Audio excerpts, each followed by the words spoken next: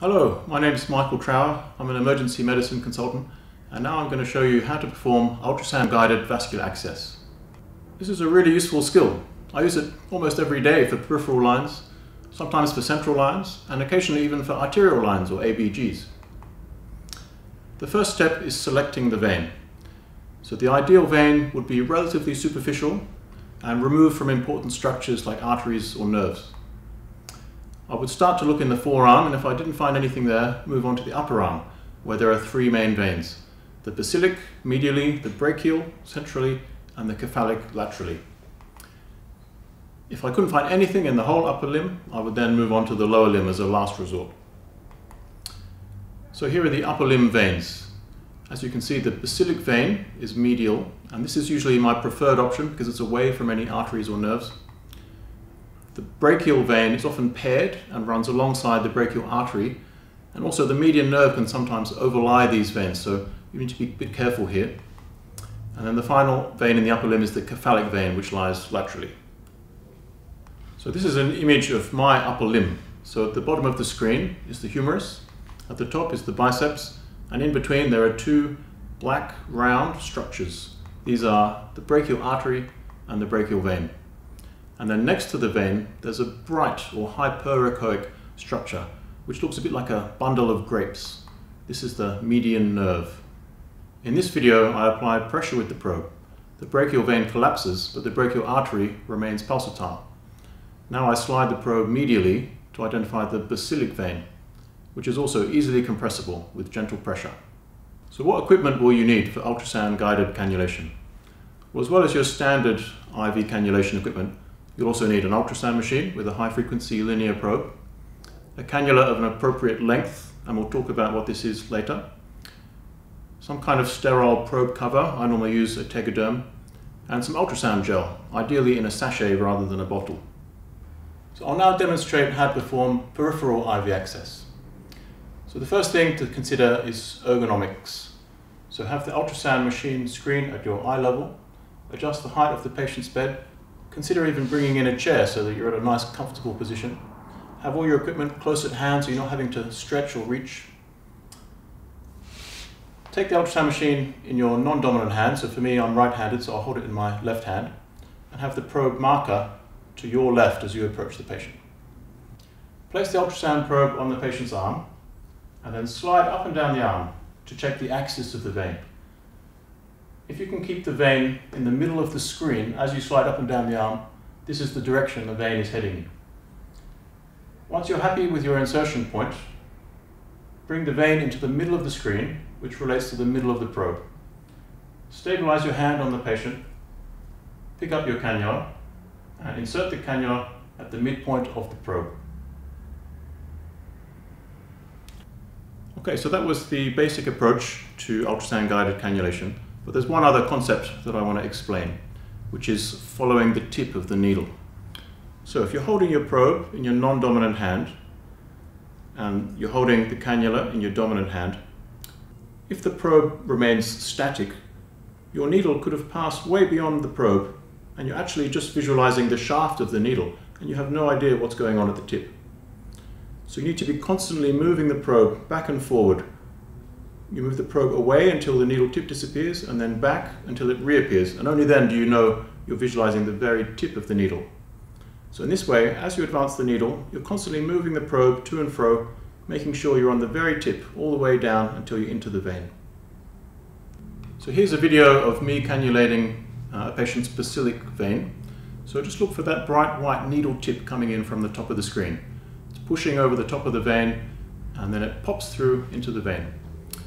I then advance the needle tip a little further along the vein to make sure we're well into the vein before finally advancing the cannula over the needle. In this video, I'm cannulating a brachial vein. So the needle tip, again, coming in from the top of the screen, going through the biceps muscle and popping into the vein, and then I just extend it a little bit further along that vein before advancing the cannula over the needle. Note the brachial artery adjacent to the vein and the median nerve to the medial side. So the technique that I've described is in transverse axis, following the needle tip all the way down into the vein. But there are a couple of other techniques. So you can perform this technique without direct vision. So in this technique, simply align the vein in the middle of the screen, insert the needle at the middle of the probe, then drop the probe and simply advance until you get flashback. This technique is less reliable, but a lot easier to learn. And another technique is to cannulate the vein in long axis. So for this technique, rotate the probe 90 degrees to bring out the whole length of the vein, and insert the cannula along the long axis of the probe. As you can see in this image, you'll then be able to see the whole length of the needle shaft. The drawback of this technique is that you can easily slip off the vein onto an adjacent vessel. So you've gone to all the trouble of putting in a brilliant ultrasound guided cannula, and you're about to high-five all your buddies, and then the nurse comes in and says, "Oh, actually that cannula you just put in, it's just tissued." This is really annoying, but it can actually be avoided. So there's actually been research on this topic, and they found that 2/3 of the cannula needs to be within the vein for it not to tissue. So what this means in practice is if the vein is 1 centimeter or more deep, then you need to have a longer cannula, so at least 5 centimeters. Most hospital cannulas are only about 3 centimeters, so you'll need to get a specific long cannula for this purpose. Okay, so central lines. And the first question here again is vein selection. So there are 3 options: the internal jugular or IJ, femoral and the subclavian, and all have pros and cons. The IJ is the usual sort of default in the UK, usually the right IJ to avoid the thoracic duct on the left. However, if your patient can't lie flat, you may have to do a femoral. Subclavian is a good option. It doesn't actually need to be done with ultrasound guidance because the anatomy is very consistent. However, the IJ and the femoral should always be done with ultrasound guidance. Here is an image of my neck. So at the top of the screen we have the sternocleidomastoid muscle.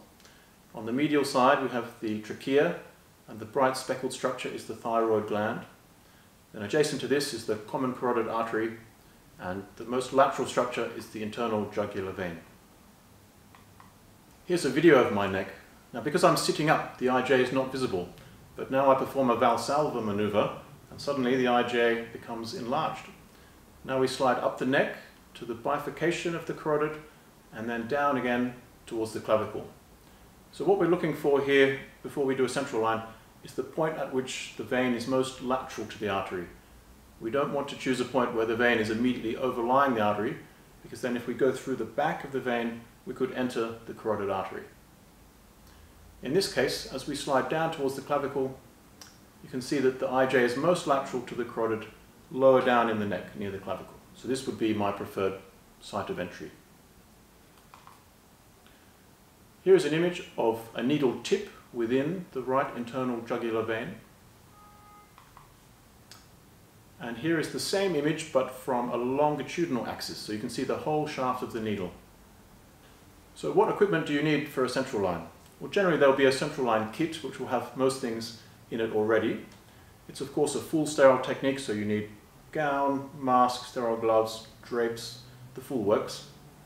If the patient is awake, you'll also need to use local anesthetic, and it's a good idea to have an assistant to pass your equipment and in case the screen goes onto screensaver mode. I'll now demonstrate how to perform a right internal jugular central line. You'll have the patient's bed adjusted to your own standing height and all your equipment within easy reach, so you're not having to strain to reach things during the procedure. Then place the ultrasound probe on the patient's neck. This is the marker, and we keep that to our left as we approach the patient. So place the probe on the neck and then slide up and down the neck to look for the ideal entry point. You want to find a point where the vein is lateral to the artery rather than overlying it. Once you've found your point, then stabilize your hand by placing your fingers on the patient's clavicle. Adjust your probe so that the vein is in the middle of the screen, which relates to the middle of the probe. Then, when you're happy with your position, take your needle and insert the needle just before the midpoint of the probe. Insert the needle, drawing back on the plunger as you advance until you get flashback. Place the probe down beside the patient. Stabilize your hand on the patient again. Without moving the needle, remove the syringe and insert your guide wire. You can then pull the needle back over the top of the guide wire. Before dilating, check that the guide wire is in the vein by putting the probe back on the patient and rotating 90 degrees to look for the guide wire in the internal jugular vein in long axis. So there are a couple of alternative techniques. You can do the whole procedure in long axis, or you can do a two-operator technique where one person holds the probe and one the needle. Personally, I think it's better to try and learn to do the whole procedure yourself, as if you have control over both the probe and the needle, you can make those fine movements to ensure you're following the needle tip all the way down into the vein.